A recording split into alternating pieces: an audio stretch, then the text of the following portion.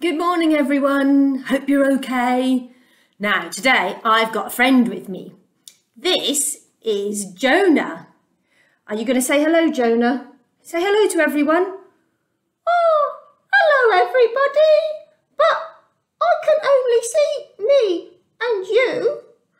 Well, yeah, you see, Jonah, that's because we're making a video and then we'll post it on YouTube. Post it on YouTube? What do you mean? Is it a tube like the one I've got?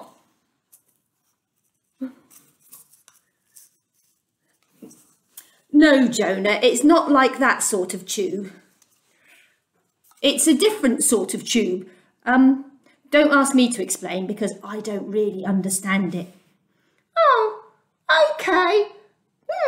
I think we should say happy birthday to anybody who has had a birthday in lockdown. Do you know, Jonah, that's a really good idea. I know some people who have had birthdays. I know someone who was 2. Can you count up to 2?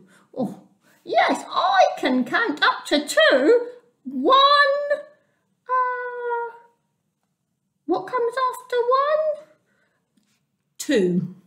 Oh, yes, 2. I know someone who has been 10 and 15 and 40 and 70 over the last few weeks. So happy birthday to everyone. Yes, happy birthday, everybody. Now, today I wanted to talk to you and to Jonah about something that Jesus did in the Bible. It's recorded in the Bible and it's about the very first miracle that Jesus did.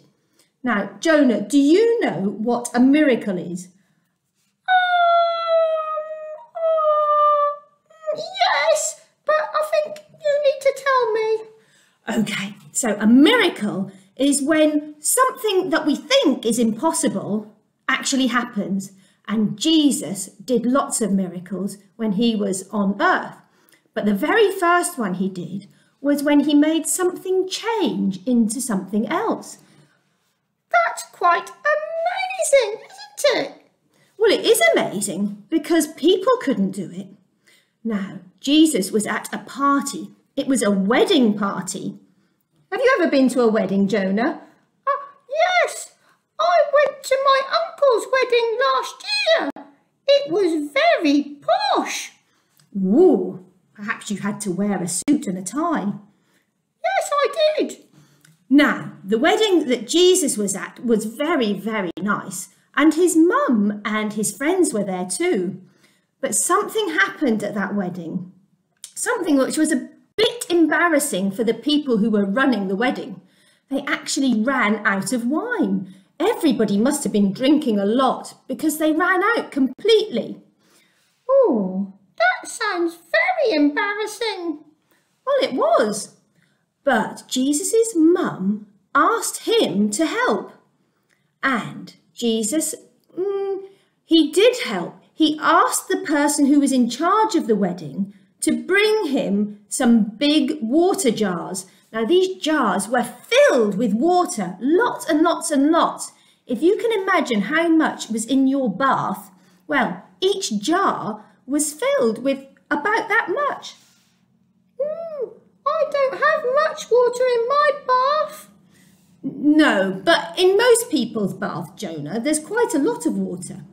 So Jesus asked for these jars to be filled with water, and so the servants at the wedding brought those jars. Here's some water. There's not much water here. No. But anyway, you can imagine some big jars of water. And then Jesus did something amazing. Do you know what he did, Jonah? Oh, no. Can you tell me what he did? Did he go out and buy some more wine? No, he didn't. He changed the water into wine. And he made so much of the wine that everybody had plenty to drink. Isn't that amazing? Wow! That's so good! Jesus changed something ordinary into something amazing! How wonderful! It was wonderful. And the people at the wedding said that the wine wasn't just ordinary wine. It was fantastic wine. It was the best wine they had ever tasted. That's quite incredible. And do you know something else, Jonah? Jesus says that when we love him, he can change us too. He can help us not to be worried.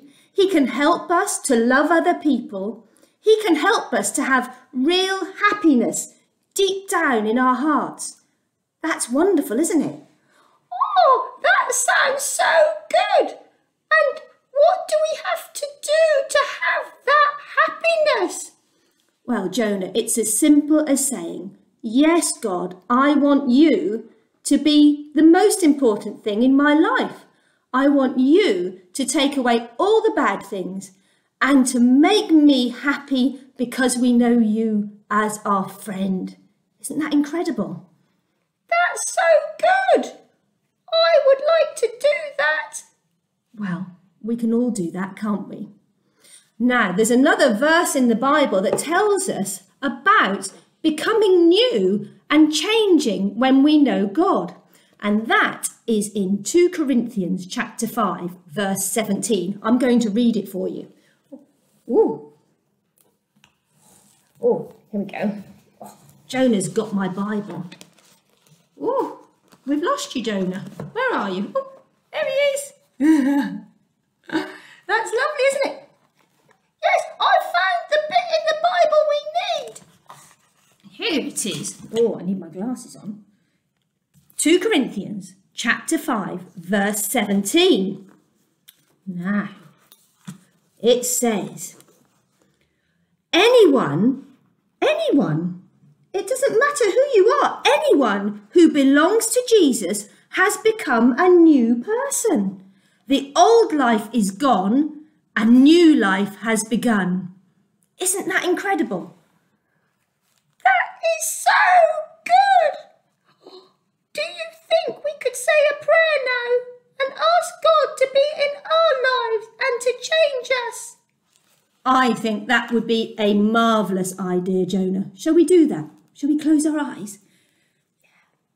Dear God, thank you that you love us so much, and thank you that when we ask you to be in charge of our lives, you can change us and you can make us happy and give us that peace that only comes from knowing you. Please help us all to love you the most in our lives.